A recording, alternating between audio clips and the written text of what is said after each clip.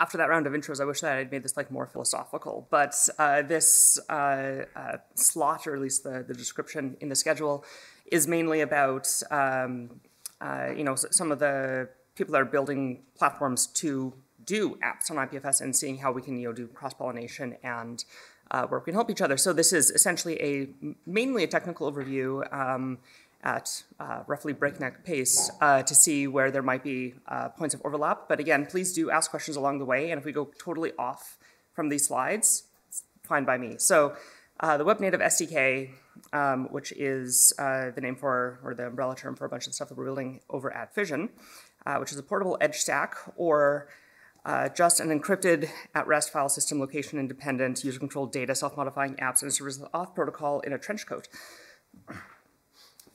I'm Brooklyn Zelenka. I'm the CTO at Fission. And where we started with all of this stuff was looking at, a lot of people in the Web3 space were struggling to build sort of classic Web 2 apps. And we were looking at, a lot of the tech and said, well, this should actually make things easier, right? As much as we care about decentralization and security, that's a little bit like, eating your vegetables, right? Like, it's something you should do, but like, people say they like security, but they don't behave like they do, right? Like, lots of people use Facebook, literally billions of people use Facebook on a daily basis. So how can we make things not just better from a security and decentralization point of view, but like, how can we make people's lives better on like literally a day-to-day basis, right?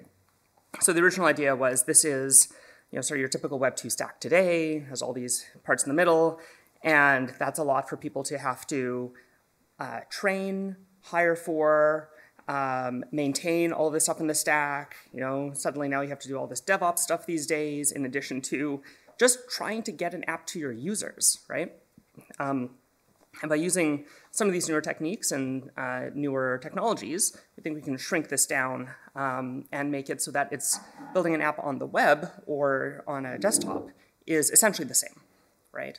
We can make everything feel like an iOS or Android app everywhere.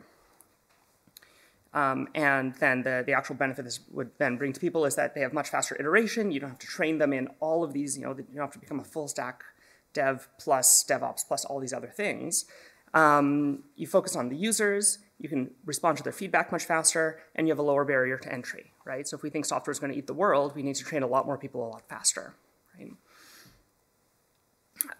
High-level dependencies. We have always wanted to get to compute, but to do compute, you need to do data, and to do data in production, you need some sort of auth system so that people can't look at all of your files. So we ended up building it in roughly this order: auth, then data, then compute. This is the stack that ended up resulting from that. We're not all the way through this yet. We're about roughly here, working from the bottom up.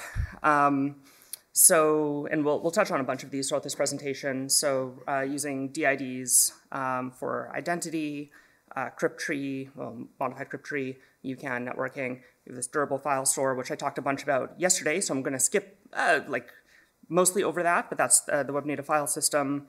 We have offline and async sharing, and we're now starting on a scalable, fully distributed database, local first, on top of IPFS as well. And we will eventually get to that portable compute section near the top there. And then there's this nice line, and then abstractions to get that into developers' hands so that they don't need to know that there's this towering stack of things underneath. In terms of actual experience, the end goal, right, is to make it so that people don't have to know that there's something special happening. So sorry, I didn't create a new demo. This is from a previous presentation, where it just looks like a regular app, but the data underneath is owned by the user and portable between apps. So here's that file from the previous app, and we can now load it up in this sort of file explorer view, or have data, the user gets to see essentially almost like an OAuth login, right?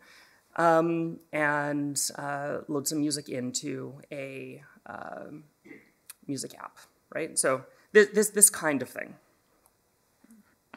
So starting with that bottom of that 3-layer stack, authorization and authentication. Because we decided to start with the web, that meant that we're working in browsers, and browsers are extremely hostile environments. And doing key management here is hard, right? And in terms of threat model, the biggest problem that you can have is somebody runs off with your keys, right? So it doesn't matter how secure your key is. If somebody has it, they've installed a malicious extension into your browser, or their app is going to go around, collecting your keys. You're essentially hooped. So if we have this malicious user, they're trying to get to that key, but with the Web Crypto API, we have non-extractable keys. So that sits behind this barrier, and you can then pass it things to sign, but they never actually get direct access to this key. So we put a line in the sand right at the beginning. For anything that needs signatures, it has to not have exportable keys. For encrypted data, we don't really have a choice, right? You need to hand a key around to somebody else so that they can decrypt it. But for signatures, everything's done this way. Now, when you're not moving keys around, but you still need identity, there's two ways of doing this. One is with DIDs, and then you're going to register all of these keys to a single identity. And then the other is with capabilities. So DIDs broadly, it's a standard from the W3C, and actually has tons of adoption. So Microsoft, a bunch of governments are using it. And it's also based on public key crypto. And you end up with a document that essentially says, here's the identifier and all of the keys that are associated with it currently. We technically use these, but only DID key. It's just a wrapper around just a single key. And using UCAN, which we'll talk about in a second, we transfer not the identity around. In fact, we don't really care so much about who the user is. We transfer the authority around only. Now, the other advantage of that is you can register the same user into multiple apps. And let's say Boris has an app and he wants to share some capabilities with me. We don't have to create some sort of shared user to do that. We can just pass around the little bits of things to each other. So it ends up being very, very flexible. And you can do things like progressive accounts. So somebody can show up, not sign up at all, start using the app immediately. And if they later want to register a username, that's a thing that they can do. But they don't have to. They don't have to register anything with anybody by default. There's often reasons that you want to for discovery, but you don't have to. We're also increasingly finding that, so we have some data, and placing some of this information about who the original creator was, or the key that created it, directly in that data structure and well-known as a pattern is extremely useful, so that we can then have some data structure that is owned by, or at least has some, it's like signing your name on the bottom of your shoe sort of thing, right? It's like, this is owned by so-and-so, right, by this key at the root. So UCAN, this is how we move capabilities around. And we like to say that if DIDs say who you are, who fundamentally is about asymmetric crypto, so they can sign with this thing, therefore they're, and nobody else has that key, therefore they're who they claim to be, but you can show what you can do. Okay, so this is divided really neatly into authorization and authentication. They look pretty familiar. In fact, we designed them to be familiar to Web 2 devs. So they're JWTs with some special fields in them. And they have these two: with, which is a resource. It's just literally a URI. Any URI can go in there. And can, what they can do with this thing. And that's some action. And then potentially some extensible fields as well. So if you want to put, say, a regex in there, you can do that. And then it works on this chained model. So we have these different users, or they don't even have to be different people. These could just be different devices, or even different processes on the same machine. Doesn't really matter. So you have the original creator, in this case the little artist in the cloud, has some ambient authority because they've signed their name into the data structure, right? They'll delegate by saying, well, only these things, only these capabilities, only these actions, I'm going to delegate to the astronaut here. And then that astronaut can go further and delegate more and more, as long as these are getting narrower as we go along. They can only do the same or less as we move through. And so it forms this chain that's cryptographically verifiable as we walk back. So if you get this last invoked one where the person actually goes to use this, then we just check all of the proofs walking back in this chain, and we can prove that, yep, the owner, the person who signed into this data structure, was the original creator of it. Those proofs are just embedded in the regular JWT like this. They're serialized and then signed, so we need that serialization ahead of time so that the signature is verifiable, because in a JWT you serialize it first and then you sign it. So these have to be serialized to base64 URL and embedded inside.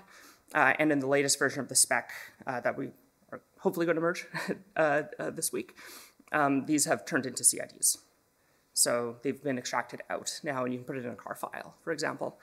And then the signature has to match whoever issued the credential. And then as you're unwrapping these and you're walking back through and checking that these are all valid, you do the same process to each proof, which may recursively have more proofs inside of it. The upshot of this is we're using essentially the same tech as OAuth underneath, where this is the OAuth sequence, or a fairly typical one. It's about, I haven't counted this in a while, but 12 or 13 steps to just access some resource on a resource server, and requires 4 actors in here. We can actually, so this is actually being generous to OAuth, this is a UCAN flow. So this could actually just be a single line, but let's say that we're doing it in like a classic application style. It would look more like this. And it also, because it uses cryptographic proofs instead of looking up things in a database or some shared secrets, this all works offline as well. So you're not always going out to some server and incurring that latency cost. So file system, if you were around yesterday, you saw a bit more of this. User-controlled data means that the data is controlled by the user, not by the app. And so, we have Alice, Bob, and Carol. Bob has a photo gallery, but we can also share data across multiple users that are using the same app. So, or potentially different apps, right? So Carol's video game is going to be spread across Bob and Carol's stuff, and we can load them both in at the same time. Alice's music player, maybe it even has some overlap with the video game and everybody's stuff in this picture. So it makes data portability really easy. There's no more export function, and because of how, as I was saying before, we don't really care about who is doing the action, like literally which human, just the signing keys. These could also be the same person, just different devices. And so we've made it very easy for these things to then also merge together later. So if you create, 2 different, in giant scare quotes, users on 2 different apps, or even on the same app, you can later come back and merge those back together. We'll talk about that in a little bit. By default, everything is immutable, so we never delete anything. You can go through and delete stuff, but it's more manual. So just like how if anybody's on a Mac or has been on a Mac for a while, rather, Time Machine, where you can, if you delete a file, you can always get back to it or see a previous version of the file. We've implemented almost exactly Time Machine. They do that with Unix hard links. We do this with CIDs, essentially hard links, and using all the nice structural sharing properties that we get from IPLD to do that. So this is the same directory, adding 1 file. We only need to add, 4 links, 3 files, and we get full versioning underneath. And then we've also made it evented so that from the root you can see, this kind of event happened below, and then there's this insert new, and then which specific file was inserted. So it's more than a graph, it's technically a hypergraph, because we have these events on there as well. Because we're building things for apps, we need to have multiple writers at once and to do concurrent writes. So these Merkle CRDTs were originally developed at Protocol Labs and has been extended by Martin Kleppmann and a bunch of others. And essentially we can take a file system over time and use a reconciliation mechanism to essentially do like a git merge automatically without having to ask the user to do this for you by picking one of them automatically, and then if we picked the wrong one based on heuristic, you can always go back and say, well, actually I wanted the other one, and bring that forward. Big advantage of this is if you have these two completely separate file systems, it's the same. You can just merge any two arbitrary data structures now. So if I have two users, I can stitch them together, or if I have one user who's diverged because they were offline or had two devices that were doing updates at the same time and there was latency, or any of these cases, we can stitch them together. It doesn't matter. The system doesn't care which scenario you're in. It knows how to do this reconciliation.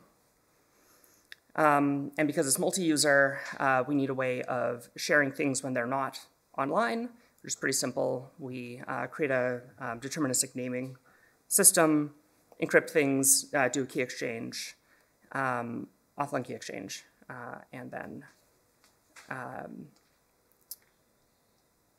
let that as an entry point into some encrypted data. They can decrypt it with their asymmetric key, and then unwrap whatever data you're sending to them. The downside of this today is you have to know that there's some data over there that you want to look at. And where we're going, and I'm going to touch really briefly at the end on this distributed database, is that ends up as behaving as a message queue. And so you can gossip, hey, there's going to be a message over there for you. You should go look at it. But that doesn't exist today. Today you have to actually know to go open up the specific app, and then it'll do the automatic check for you. Talked about this yesterday as well. Obviously, there's hierarchical encryption. So if I only give you access to my photos directory, you only get access to that. You can't see my documents. You can't see the root of the file system. And this is all done just with symmetric encryption, each of those keys. Whichever one I give to you, you can see everything below, because that will give you the key to the lower directory, which has the keys for all of its files. So if I give you only one file at a single version, because we're versioned, right?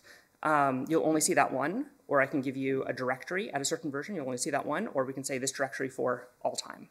And you can then see reading forward. And that's the time one there.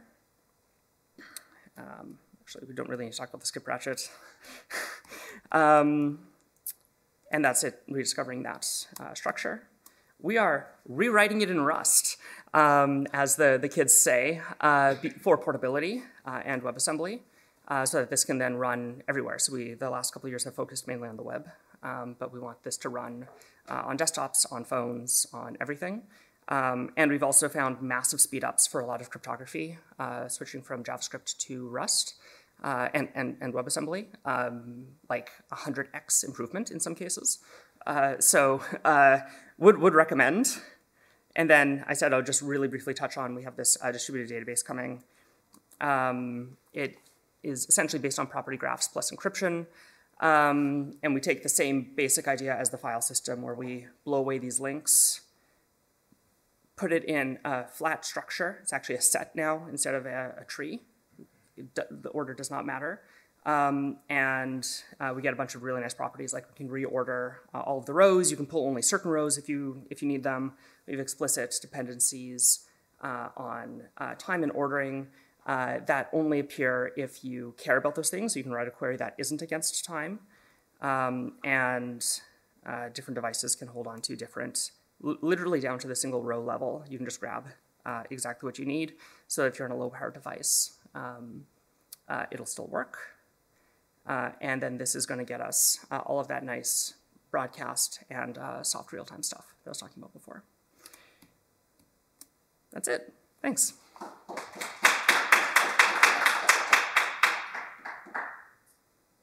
Questions? That was a lot. It's a lot. What's the coolest use case so far? Or not use case, what's the coolest usage of web-native? So we've had people experiment with a bunch of stuff. So TiddlyWiki has an integration, which is nice, so they can essentially bake down HTML files and also make use of the file system and all of the data in there, which is nice. So it can hold arbitrary data, including websites, right? So all of that stuff. One of our team members, so a lot of the people we've hired started writing demo apps, and we're like, you seem awesome, come join us. Built a dynamic WASM loader as well, which is pretty cool. So actually really excited about the dynamic programming capabilities. And so, well, not DP, but being able to load in stuff statefully, really interesting.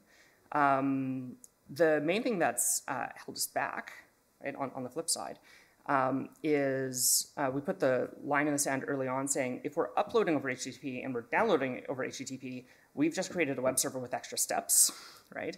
So let's lean into IPFS, and that has been both amazing and extremely painful, right? When it works, it's awesome, right? But it doesn't always work. I think that's actually a really good point, and maybe something for everyone who talks to highlight. So we run JS IPFS in the browser, and also we have a CLI where we add everything locally and then use IPFS natively to actually pull from the developer desktop as an example. And this is how we've ended up essentially here, literally here in this room, of like, oh shit, we need to slightly improve parts of the IPFS protocol. So I think learn from us, JS IPFS in browser is not really viable. Yeah. Fair statement? Yeah. Well, and it's both like browsers themselves, their overall security model, and as things are getting more secure, say Firefox is adding more security features, Apple just announced a bunch of security features, that makes it more difficult. The real pain is that they all have slightly different APIs supported, right? So like web workers, just like they work 1 week and then they stop working in one browser, right? With like 20% market share. Like, well, what now? We literally yesterday with the team, but kind of late here, I think we're basically going to say Chrome and Safari, because basically Firefox has made it so that just various things don't work. And we're like Brooks of Firefox primary user. Mm-hmm. Yeah. And we're like, I don't think we can support it. Plus Brave, but Brave is essentially Chrome with extra steps. But one asterisk on that, so I'm giving a talk tomorrow, the day after, on Carpool. So we're also writing protocols and implementations into Kubo and other places so that it can be, like we can use other transports than Bitswap, right? So Bitswap has a bunch of challenges, especially for the web, not just the fact that, the latency of all those round trips. And if you can start pushing car files over HTTP with deduplication, you gain a lot, right? And so a lot of these problems go away. So, sorry. You said it's not viable in the browser. Is it purely because of compatibility or performance or A bit of both. So there's, time on the DHT can be pretty bad sometimes. Sometimes really good. Some browsers will just suddenly drop support for some features, right? So not having web worker support for JS IPFS can be very painful. You look at content addressing and think, obviously we should be able to share apps on the same system and not go out to the internet and come all the way back. And that's, in a lot of browsers, not possible currently, right? So, or you can push around small chunks of data, but they're slowly locking down different parts, right? Or at least Firefox and Safari are. Apple, about a year and a half ago, announced that they'll just start randomly clearing local storage and IndexedDB, right? So even if you're loading stuff, and it could happen at any time. So not when the user's actively using it, but as soon as they navigate away, they might clear that cache because they don't want you to get tracked, right? So specifically, right now, JS IPFS works in demos that you will find on the internet for arbitrary peer-to-peer use cases. To run it in production, we have to run ourselves a bunch of infrastructure which only links to Fission infrastructure by default. Run secure web. We need a TLS proxy in front of WebSockets because that's not baked into Kubo. Also, JS IPFS doesn't use the main DHT by default, so you have to talk up to a specific instance.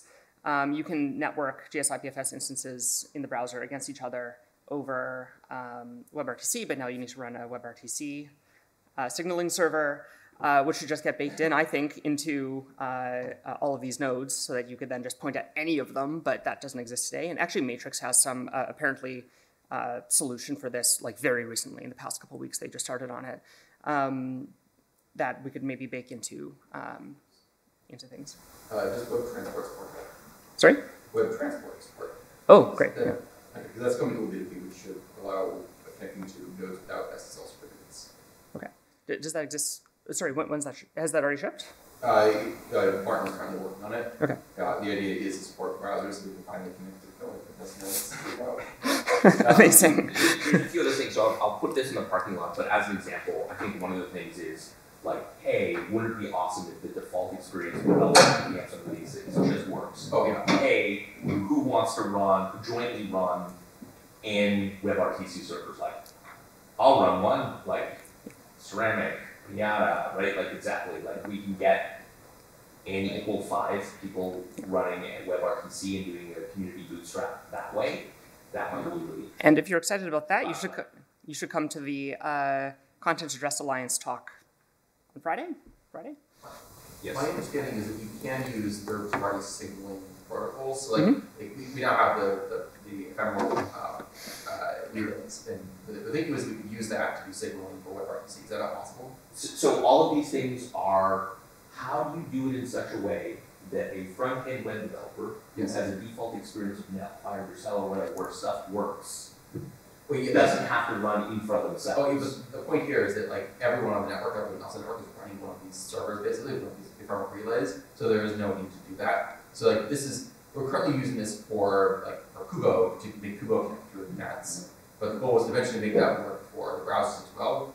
But yeah, this is all very recent stuff. So like 1000% agree. It's like, great, let's do that. And then everybody knows, like in general, a lot of people who come into like, oh my God, I'm running IPFS in production. Help, please. Am I doing it wrong? And we're like, no, it's just in right. And so can we like take a new initiative like this and be like, sweet, we shipped a new thing that totally improves both EX and UX. I think that kind of came up as well again, and like the user trust also. So Steve, do you mean that WebRTC doesn't need a signaling server? You can connect your well, necessarily it needs a signaling server of sorts, but like you don't necessarily need to like use the stun protocol. Like you don't need a specific protocol. You can use, as far as I understand, any form of signaling system you have and tell it like here are my addresses. That's my understanding. Which has to make it all the way into our all of our default app template code examples that are like, fill this out, and this is a default thing that will give you a thing that will just work. Or in your docs, you're like, connect to ours or whatever. Right? In this case, it should. So like the idea is that you would just have a connect to a set of bootstrappers, and the bootstrappers would connect to. I get it. Like literally, that's the thing that either has to be fully baked into the library by default. Yes. So that when someone includes the npm thing, it just works. And then we document, hey, by the way, pointing is at your Pinata IPFS gateway in this link if you want to also support HTTP. You know, like it's all the way down to if we don't want to have to separately do this, that we share resources on saying this is the way that will work in every hackathon that we sponsor. Shit just works out of the box. That would be right? Like Yeah. Well, and so maybe not about this specific transport or signaling system, but in general, like Kubo to Kubo works like a bazillion times better than anything involving a browser today. Yeah. We ended up moving from, so we were running GSI in the back end. We ended up moving away from it. We couldn't get off fast enough. And not to blame anyone, I know Alex is working on it a long practice. But like JSFS on the back end, especially, like, it was designed for browsers, but then for some reason we decided to add support for running it in Node because why not? But it's not. Yeah, it has memory. We just not figure it out. We've always just had more resources than the that has better performance, all this kind of stuff.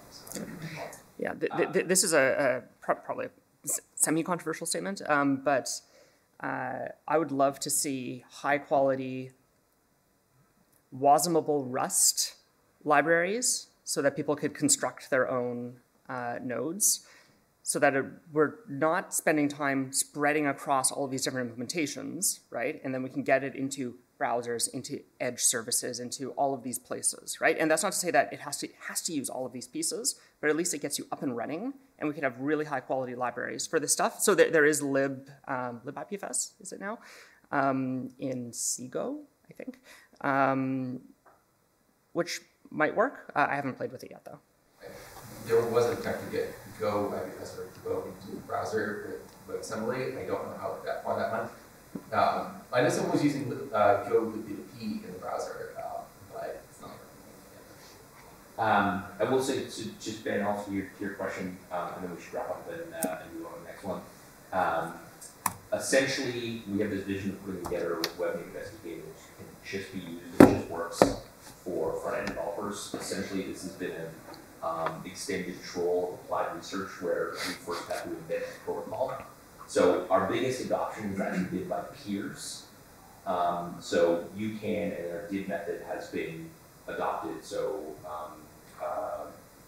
Hugo from the energy storage team, they've gone all in on UCAN, Twitter Blue Sky, Jack's Lock team, and the thing named Web5 is also adopting UCAN because everybody needs decentralized auth layer for these sorts of things. And then next up, there's a number of people who are very interested in doing private encrypted data on IPFS and CloudCoin. So I'm looking at that. We're happy with protocol adoption. That's a core thing we're doing. And as it hardens, it actually becomes usable for the just works for front-end developers.